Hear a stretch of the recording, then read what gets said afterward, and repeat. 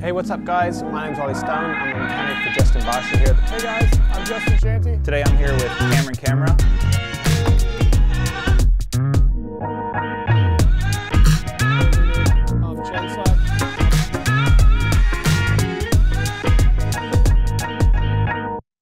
Hey guys, I'm Justin Shantie. I work for Monster Energy Kawasaki for Adam Cianciarulo, number 9.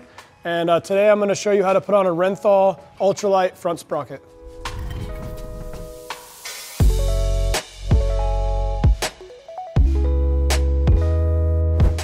All right, we're down here by the counter shaft. We're gonna put on this Renthal Ultralight Front Sprocket, and I'll take you through the steps of how to disassemble it and a little trick on how to not have to break your chain at the master link to put the sprocket on.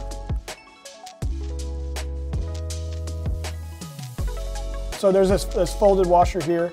We're gonna have to flatten that back out. It's just so the nut doesn't come loose. It comes from the production line like that. So I'll bend this out and then we'll bust off this nut and then we'll get that rear axle loose so we can loosen that chain up. Just a chisel or a punch of some sort to try and get the washer flattened out. Make sure you have your safety glasses on.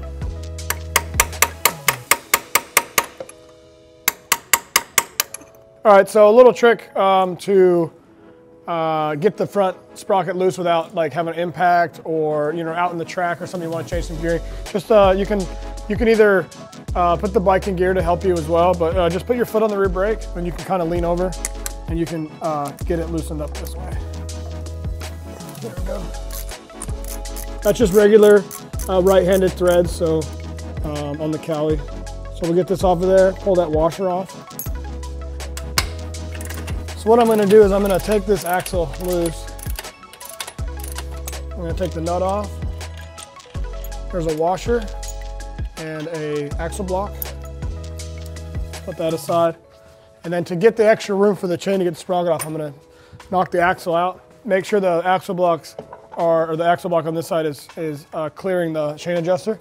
And that allows me to get the extra slack there in the chain. So from there we can pull this off. You can work that sprocket out like this. And then you can install your new ultralight Renthal sprocket the reverse way.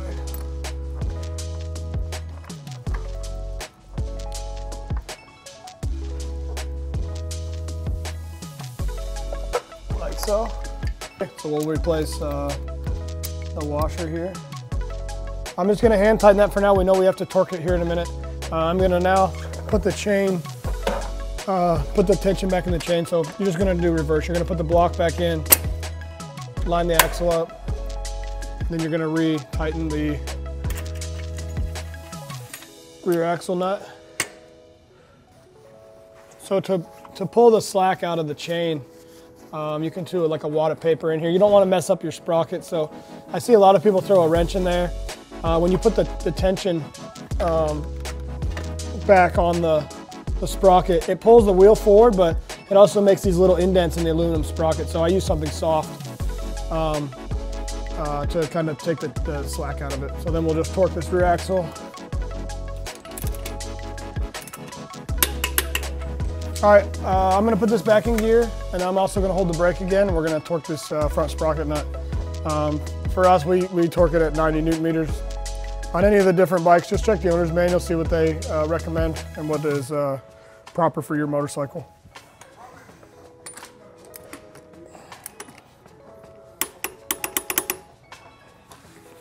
All right, so I'm gonna go to that same spot that it was bent before we changed the sprocket. So, nice flat punch will work. Get it all squared up. You just want to have it even on the. It's a little boogered up there because it was already bent, but just on the flat, where it was bent, and then we can turn it 180. And do a fresh one here if you feel more comfortable. That's all peened over. That's great. And then we can put the chain guard back on. The aluminum bit actually has to go underneath this slave cylinder and it lines up flat against the case. And then, sorry, yeah, you can bring this in like that.